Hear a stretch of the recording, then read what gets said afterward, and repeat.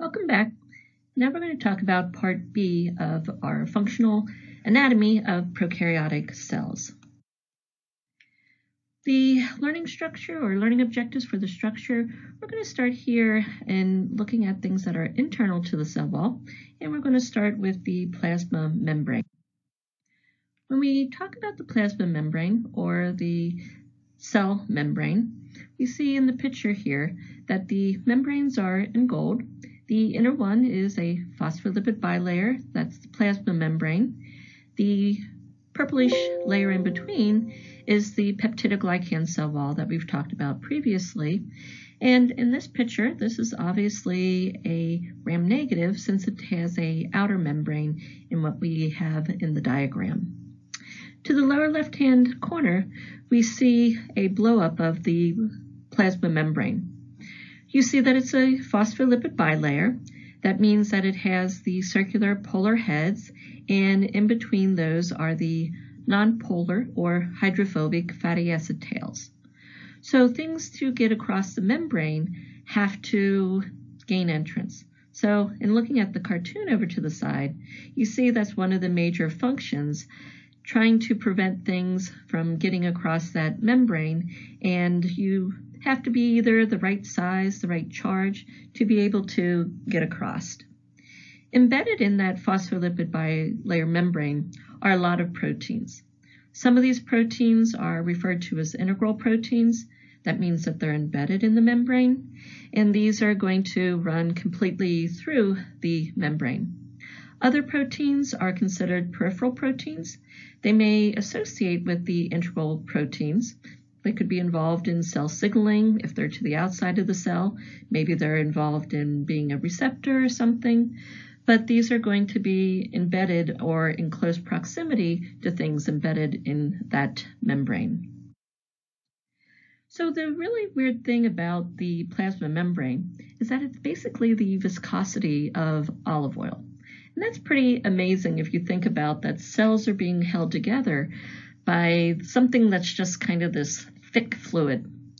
So that's why we refer to the dynamics of the membrane as the fluid mosaic model. Those proteins actually move. They can move from side to side and turn around. If you have something that maybe is a receptor, it may bind to something from the outside of the cell and then cluster together other proteins to be involved in signal transduction. So it's very important that things can move throughout the membrane. The phospholipids themselves, they can actually rotate and move. They can do this laterally and spin around in places, but they can't flip-flop. The phospholipid, the polar heads to the outside of the cell are different than the polar heads to the inside, so the membrane always maintains that polarity of what's the outer boundary and what's the inner boundary. As I said, the major function of the plasma membrane is that selective permeability. Things that are large and charged, like proteins, don't get across. Things that are small and uncharged, like simple sugars or amino acids, those are going to be more easily able to get across. And because like dissolves like, we also see lipid-soluble substances can pass more easily through the membrane. This is very important as we're thinking about making things like antibiotics or other types of therapies or things to kill the cell, trying to get them inside, is that we have to get across this cell membrane barrier. But not only is it a barrier, there's also a number of enzymes for ATP production that are embedded in the cell membrane. And this is going to house what is referred to as the electron transport chain, the ETC, and we'll talk about the electron transport chain in Chapter 5 when we take a look at metabolism. For the most part, if you're designing an antibiotic or something to inhibit a bacteria, damaging the membrane is probably not going to be the first target you think about because there's not a lot of difference between prokaryotic and eukaryotic membranes. So therefore, things that damage the membranes, things like alcohols and quaternary ammonias, which are detergents, polymyxin antibiotics that you find in things like Neosporin. These all are going to puncture holes and cause the bacterial cells to leak. But the problem is that these are also capable of damaging eukaryotic membranes.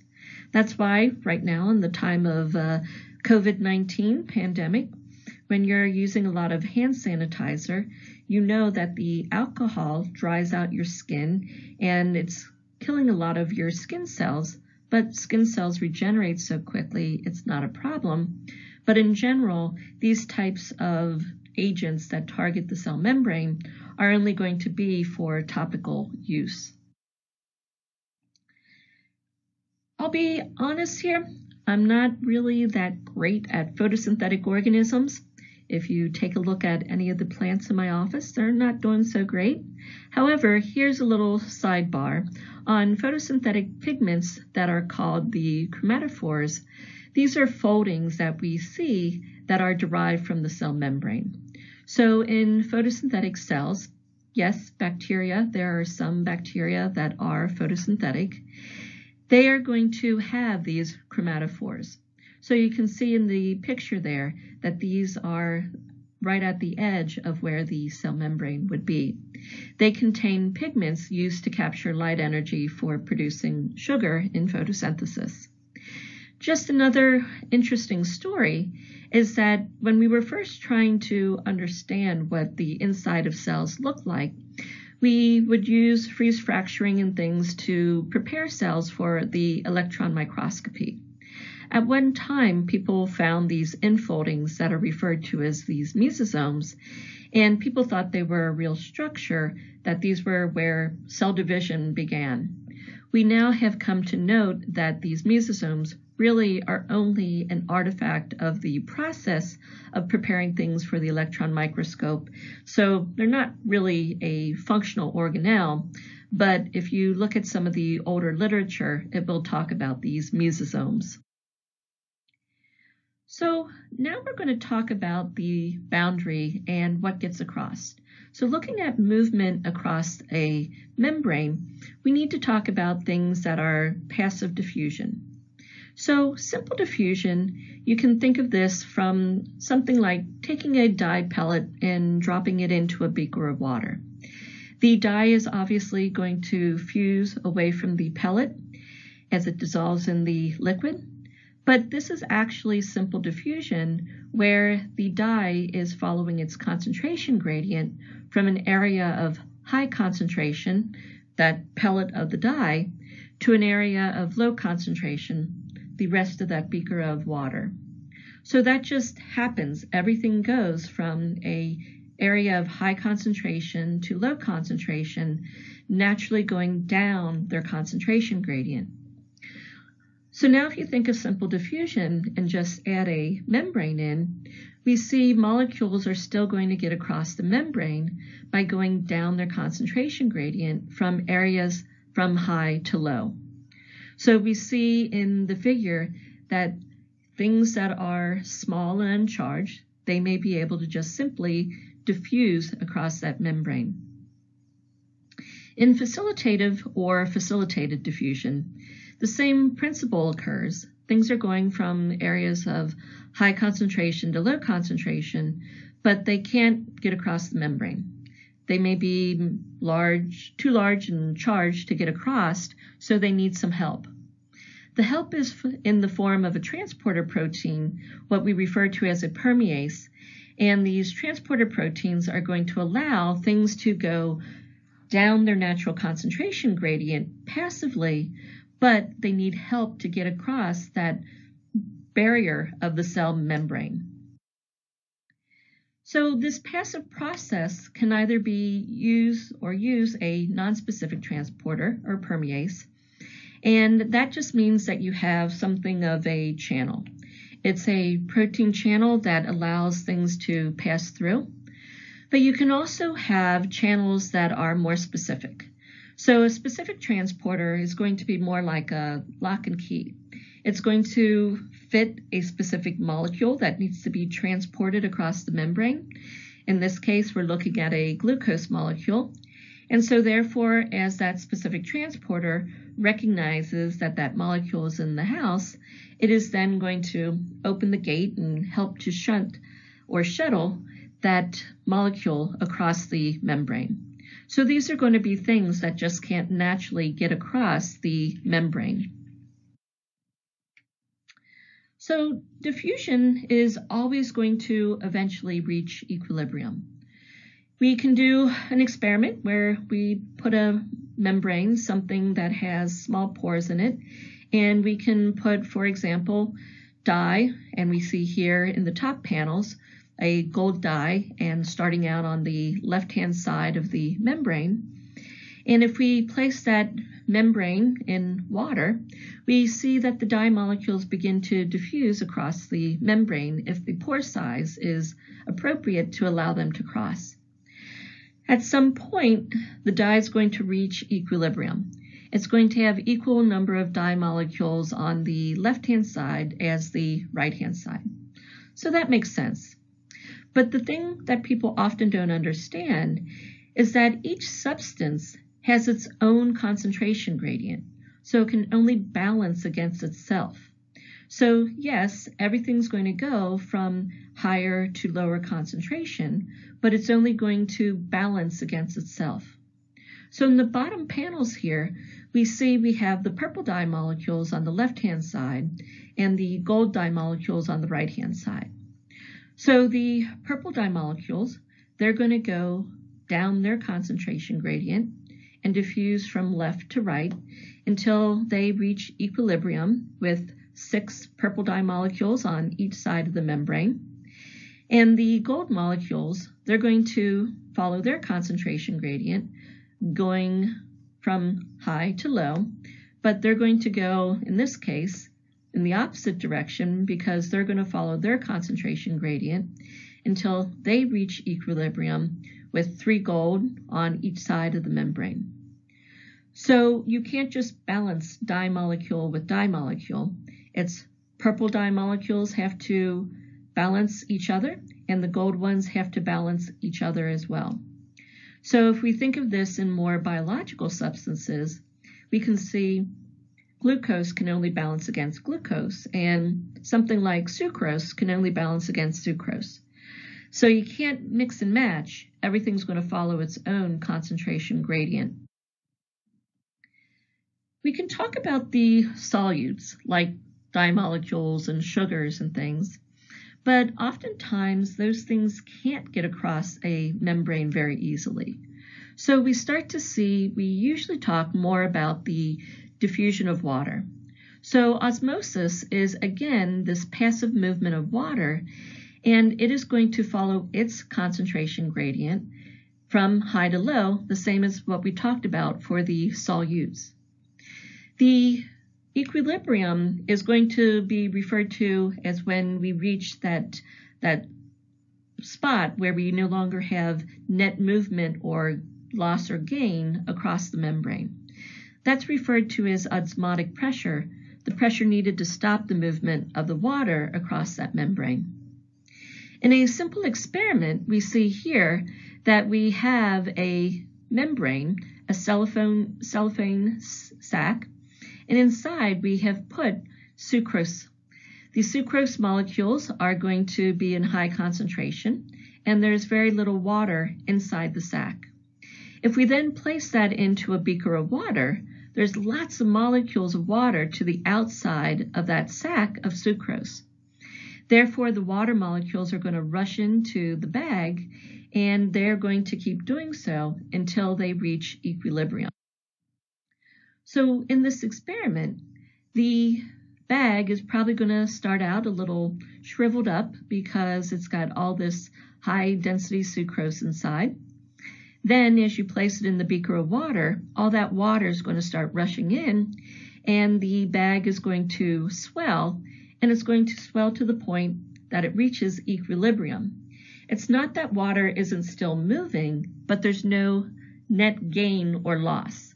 It's always going to be counterbalanced so that it's reached its equilibrium point. Water is obviously very important for all cells. So osmosis is the passive movement of water across the membrane, going again down its concentration gradient. But this actually is going to occur in two ways. So we do have a lot of simple diffusion where the water molecules can, without any help, just simply diffuse across the membrane. However, we have also realized that there's what's referred to as aquaporins that allow bulk flow. So these aquaporins are actually protein channels that just get more water across. They actually act like a pipe so that it allows lots of water to get into the cells or out of the cells as needed. So this isn't too surprising since water obviously is the universal solvent and so important for any cell, whether it's bacterial or a eukaryotic cell.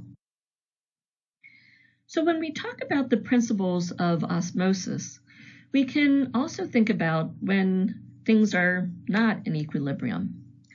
So a isotonic solution is going to be 0.85% sodium chloride, but we can also talk about isotonic from regards to other molecules besides salt. But if we look in the panel here, we see in this first panel an isotonic environment. So in an isotonic environment, the number of solutes outside the cell is at the same concentration of solutes inside the cell. So there's no net movement of water. Again, water is going through the membrane, but there's no loss or gain.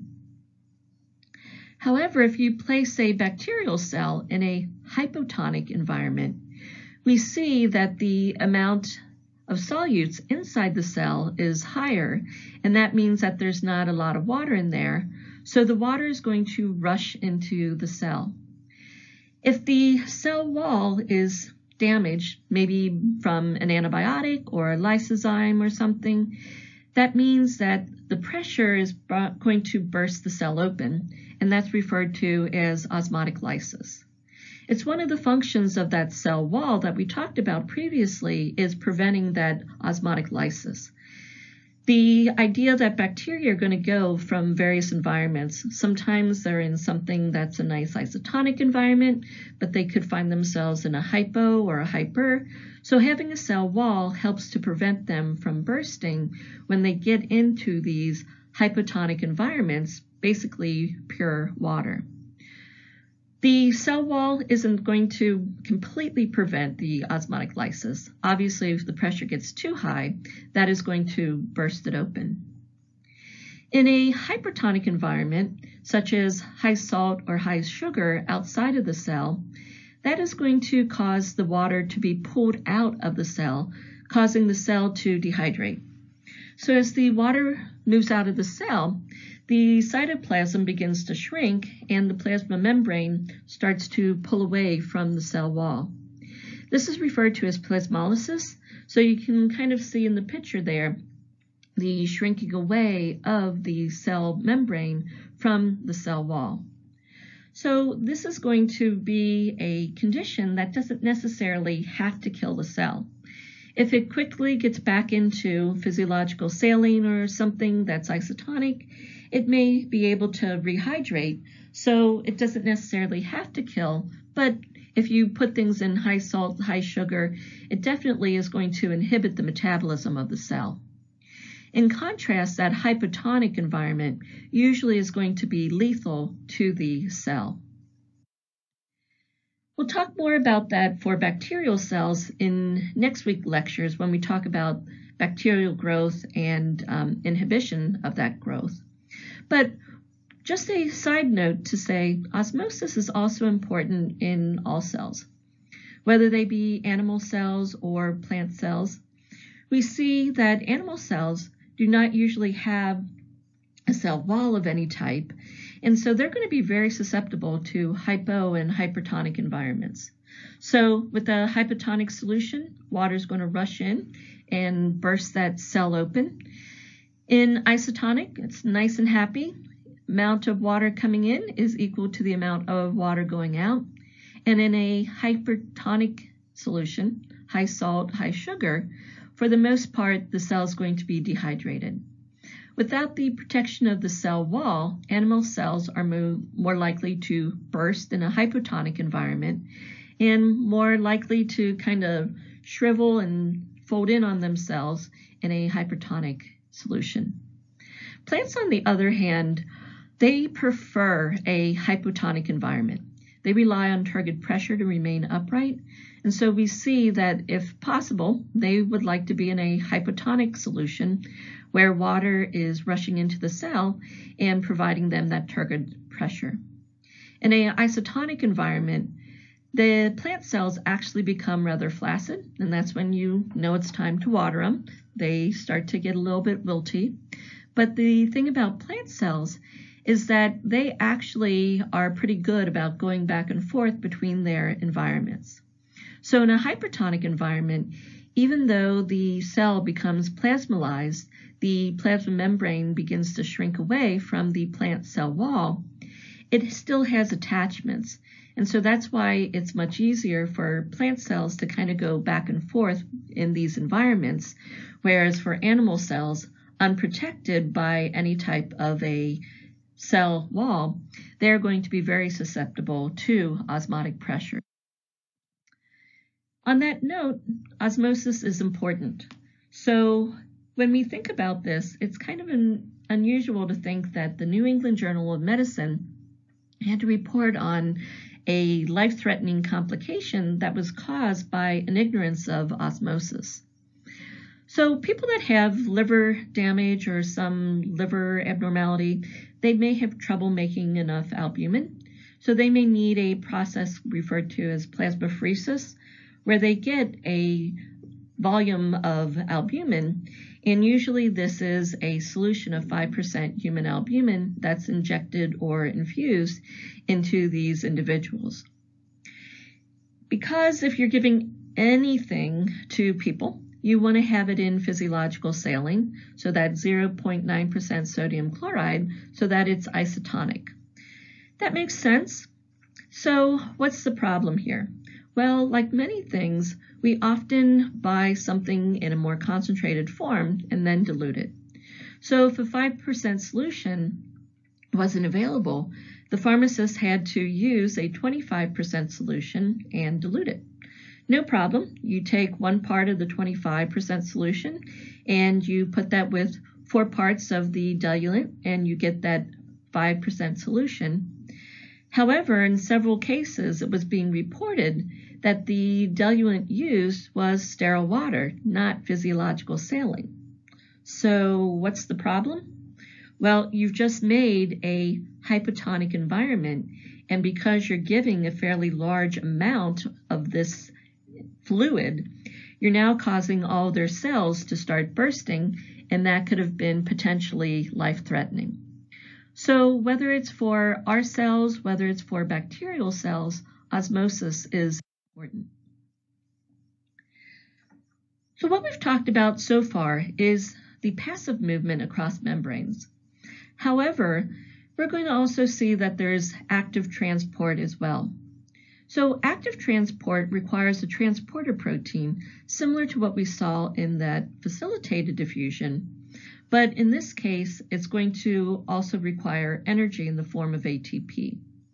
This is going to occur because bacterial cells out in the environment often find themselves in an environment that is low in nutrients. Therefore, it's going to spend the energy to try to bring those nutrients in. Bacteria also do a unique process referred to as group translocation. Group translocation occurs only in prokaryotes. So similar to what we just described in active transport, it requires a transporter protein, but instead of ATP, it's using a metabolic intermediate, PEP, phosphoenol pyruvic acid, to basically tag something like glucose once it gets across the membrane. So the substance is transported into the cell and then chemically altered, in this case phosphorylated, to become glucose 6-phosphate, and therefore it's a different substance. So it's no longer going to be setting up that concentration gradient, so therefore it can keep transporting in the glucose the sugar that it wants. So in the movement of materials across the membranes, we see that facilitated diffusion, active transport, and group translocation all require a transporter protein, but in facilitated diffusion, that is going to follow its natural concentration gradient from high to low. In active transport, this not only requires a transporter protein, it's going to use ATP to go against the concentration gradient. It's going to go against the gradient because even in a low nutrient environment, it wants to try to get whatever nutrients it can. Group translocation also uses that transporter protein, but here we see our PEP being converted into pyruvate allows the phosphorylation to modify the glucose so that, again, it disrupts that concentration gradient so that the glucose, now phosphorylated, is going to stay inside the cell. So in summary, simple diffusion and facilitated diffusion are passive processes. They are going to simply go down their concentration gradient from high to low. Active transport, on the other hand, is the only thing that can move a molecule against its concentration gradient. It's going to invest the energy because in a nutrient-poor environment, it still wants to get those nutrients. And so therefore, that is the reason active transport, even though energetically costly, is still going to be utilized. I've posted a few videos from Khan Academy. Thank you, Khan Academy. If you're having some issues thinking about diffusion and transport, these are a good online resource to check out just for a little bit of added help if you feel that you need that. So we've talked about things external to the cell wall, and we've talked about the cell membrane, which is inside the cell wall. Now we're going to talk about those things that truly are inside the cell. So looking at structures internal to the plasma membrane, the most obvious thing is going to be the nucleoid. That's the nuclear area where we're going to find the bacterial DNA. So that bacterial genome, just a reminder, is just one single bacterial circular chromosome. In the picture, it looks like this spaghetti mess, but that's actually one big circular chromosome that has just coiled up on itself. The bacterial genome has to contain all essential genes for a bacterial cell to be able to grow and metabolize. We'll also talk about other things. To the side of the cell there, you see the flattened circular plasmid. That's referred to as extrachromosomal because it's outside of the main bacterial genome. The rest of the area is this kind of jelly matrix of cytoplasm, and inside that you see these little circles, which are going to be ribosomes. So we'll talk about the plasmids first. Plasmids are small circular DNA, and as we just said, they're extrachromosomal, so they're outside of the main bacterial genome, and they contain non-essential genes. I refer to these as bonus genes because they're not part of the basic functioning of the cell to reproduce and function. However, they can be helpful in certain environments. We often see things like antibiotic-resistant genes and virulence factors on these plasmids. So it's not essential, but if the bacteria finds itself in an antibiotic-containing environment, obviously it would be a good bonus to have these genes. One of the misnomers is that when you see diagrams of plasmids, they often draw the cells as just having a couple of plasmids, when in reality, there's actually usually a very high copy number. That's why we use plasmids for biotechnology. They're very useful for cloning. We can take a human gene or other mammalian genes and insert them easily onto the plasmid. And because a bacterial cell like E. coli literally can have hundreds of these plasmids, you now have hundreds of copies of that gene. and the bacteria replicates very quickly. So that's why these plasmids become very useful for cloning. In that cytoplasm, we said the little balls, these are all going to be the ribosomes. Ribosomes are the site of protein synthesis, both for prokaryotes and eukaryotes. When we talk about the ribosome, we refer to its size based on buoyancy. So the ribosome has a small subunit and a large subunit. Those are always separate, but when you want to carry out protein synthesis, they then come together to make the complete ribosome. And if you saw a picture of protein synthesis, you would see the messenger RNA threading through in between the subunits. The units are referred to as Friedberg units because they're actually measuring buoyancy in a heavy gradient. So suffice it to say, it's mimicking the size, but it's not a weight the way we normally think of measuring something. The other weird thing is that the individual subunits do not add up to the buoyancy of the complete ribosome.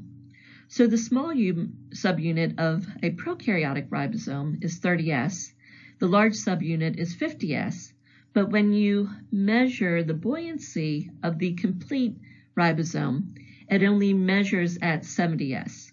So that's why the math looks a little funky here. 30 plus the 50S makes a complete 70S ribosome. So we refer to the prokaryotic ribosome as being the 70S complete ribosome. So the 70S prokaryotic ribosome, as we'll see in a moment, is different in size and composition than a eukaryotic ribosome. That's why a number of antibiotics target protein synthesis. So you see things like gentamicin, which targets the small subunit, chloramphenicol and erythromycin that targets the large subunit. These are going to be selective toxicity because in theory they should not harm the ribosomes of their eukaryotic host. So if we look at the difference in eukaryotic and prokaryotic ribosomes, as we said, the prokaryotic ribosome, those subunits are made up of proteins and RNA. The 70S ribosome for a prokaryote is the smaller 30S and the larger 50S subunit. For a eukaryote, though, its units are 40 and 60S, and the complete ribosome is 80S. So they have different proteins, different RNA, so that means that those antibiotics, in theory, are not going to harm the eukaryotic host. We'll see in a moment that there are some caveats to that because the antibiotics, if they get into the mitochondria, can actually do some harm. There are also inclusions within bacterial cells. Bacteria do not have membrane-bound organelles, so they can't use membrane-bound organelles to store various reserves. So these inclusions are actually just aggregates of various compounds that are normally involved mostly in energy reserve or being the building blocks of other cell molecules, but they are not within a membrane-bound organelle. You can see them kind of looking like these holes or areas within the cell because these are going to accumulate when cells are grown in the presence of that excess nutrient. So here we see these inclusions of the polyhydroxybutyrate, which just means that it's carrying out lipid storage. It found itself in an environment where it was able to get lots of lipid, so it's going to store those up for a later use. So inclusions are going to be important in allowing the bacterial cell to have these reserves, so especially in the need for lipids and polysaccharides, those energy reserves can be quite important. The last of the structures that we're going to talk about that are inside the cell aren't found in every single cell. So endospores are these really tough resistant little cells or structures that allow for the survival of certain cells in under adverse conditions. The two genera that form endospores are Bacillus and Clostridium. Both of these are gram-positive rods, and you may have heard of things like Bacillus anthracis, the causative agent of anthrax, and things like Clostridium tetani, the causative agent of tetanus. The problem with these organisms, the Bacillus anthracis, Bacillus is an aerobic gram-positive rod that likes oxygen, and Clostridium is an anaerobic gram-positive rod that doesn't grow in oxygen. But the problem is usually not so much the bacteria themselves out in the environment, it's their endospores. These endospores are formed within the cell, but if they are released, they are resistant to high temperatures, desiccation, most of our chemical disinfectants. Actually, in order to sterilize things, to kill the endospores, you have to do something like autoclaving, where you provide high heat at 121 degrees Celsius and lots of pressure to force these endospores to explode. So these endospores are out in the environment all the time. In the panel over to the side, you can see the bacterial cells that have been stained purple since they're gram-positive rods, and inside they look like they have a hole that hasn't stained. That is actually the endospore.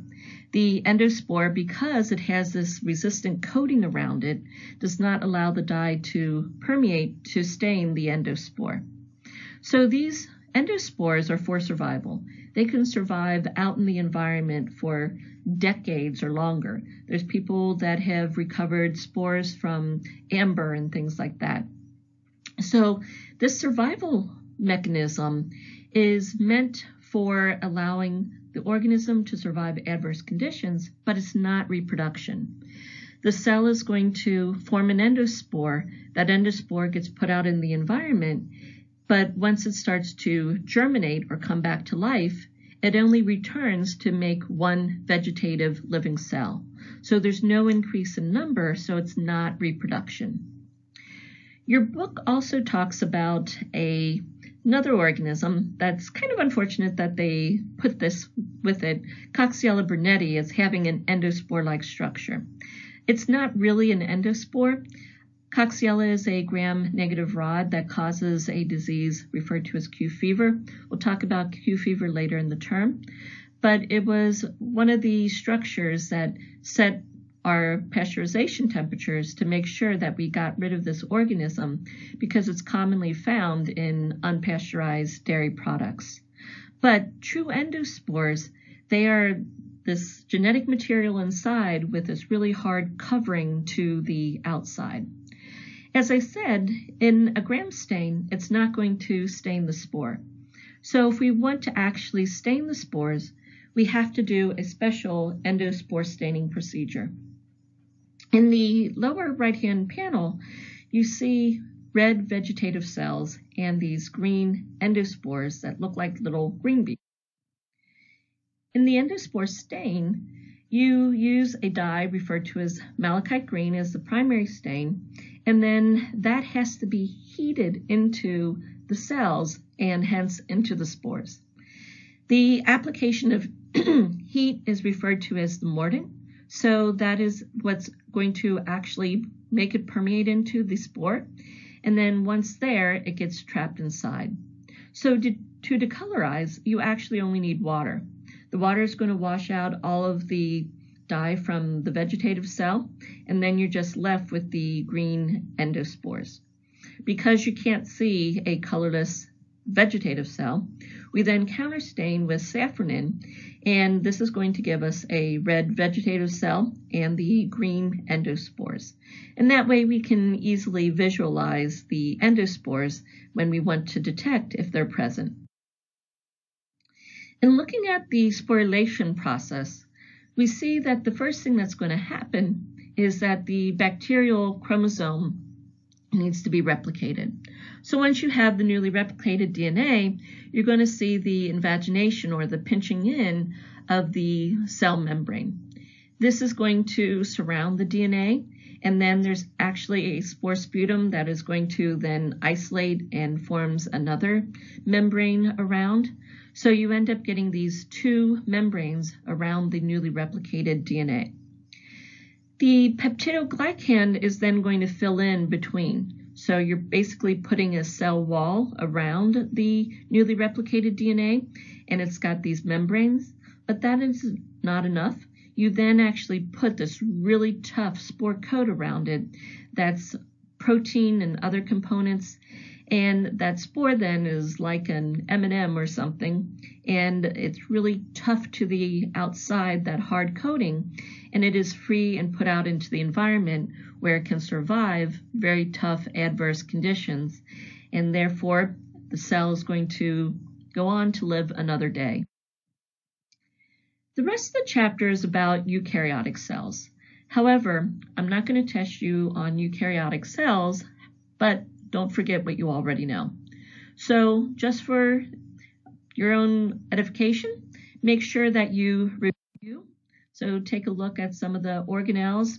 Eukaryotic cells have endoplasmic reticulums and Golgi apparatus and mitochondria and chloroplasts.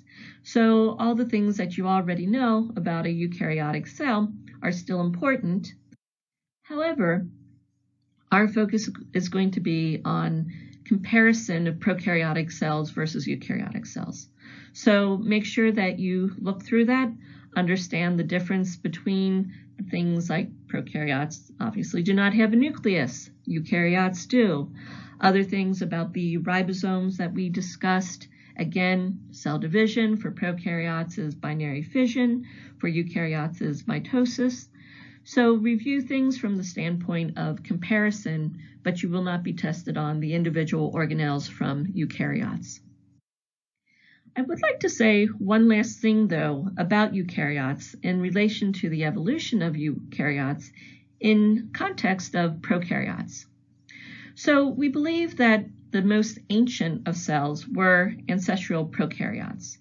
And we think that those prokaryotes then started to first, in their evolutionary history to lead to the eukaryotic lineage, started to unfold their plasma membrane that would start to put a nuclear membrane around their DNA and start to potentially make some other membrane-bound organelles.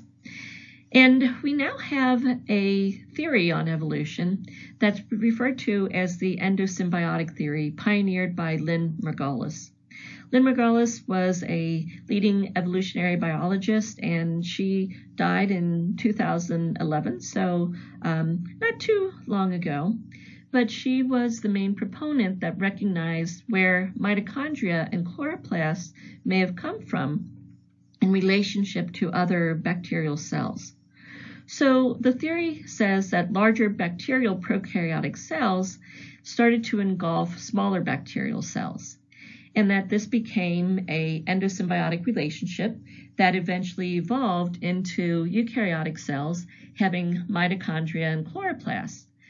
This makes sense because mitochondria started to become the powerhouse of the cell, so it was a good thing for a eukaryotic cell to be able to get more energy, and then eukaryotic cells went on their own evolutionary path to become, in most cases, multicellular, and photosynthetic organisms, again, utilize these photosynthetic bacteria to incorporate them as chloroplasts. We see the resemblance of the prokaryotic cells because mitochondria and chloroplasts, they can actually reproduce independently of their eukaryotic host cell. So you can make more mitochondria or more chloroplasts, they will reproduce even if the larger cell is not replicating.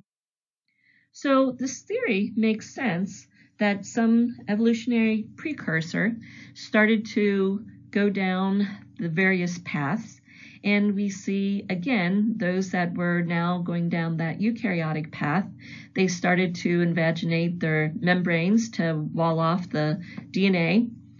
And it may seem unusual to think about the fact that you had these two endosymbiotic events. The first one where a primitive bacterial cell was engulfed to become the mitochondria, and that another event happened to give us chloroplasts. But phagocytic cells are very common. So cells do a lot of just taking up smaller things to try to obtain their nutrients. So this really isn't that weird of a concept. So once inside, these mitochondria started to replicate. So that's why when you have cells such as muscle cells that need lots of energy, they often have lots of mitochondria. So this became a beneficial relationship for that eukaryotic cell to be able to get more energy, and that's why we talk about the mitochondria as the powerhouse of the cell. Back to what we talked before about the ribosomes. This is part of the evidence for endosymbiosis of our prokaryotes giving rise to mitochondria and chloroplasts.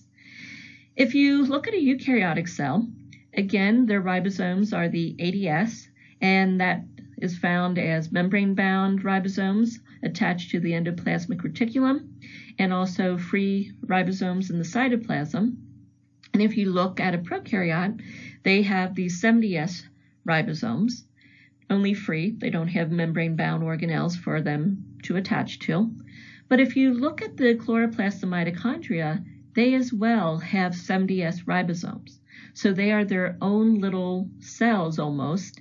They can no longer live outside of the larger eukaryotic cell, but they do replicate autogeneously on their own. So that's it for our structure and function.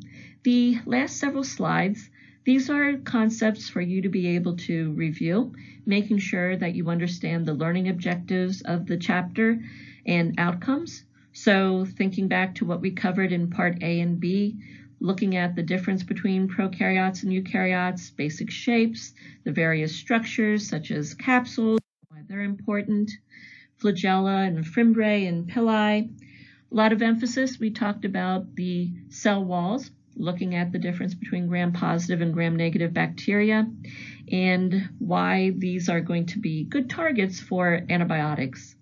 We also talked about those atypical cell walls, so things like mycoplasms, so want to review that as well. And we also defined things like protoplasts, pheroplasts, and L forms. So these are when you take away that cell wall. We looked at the membrane in some detail, looking at why we try to make agents that cause injury, but why it's probably not the best target, and how things get across the membrane. The difference between diffusion and things like simple versus facilitated, what active transport is and group translocation, how are they similar, how are they different, and identifying the functions of those things inside the cell. So what are plasmids and inclusions? What are they for? And again, the purpose of endospores. And then lastly, make sure you understand the comparison of structure and function between prokaryotes and eukaryotes, and look at the evidence that support the endosymbiotic theory for eukaryotic evolution.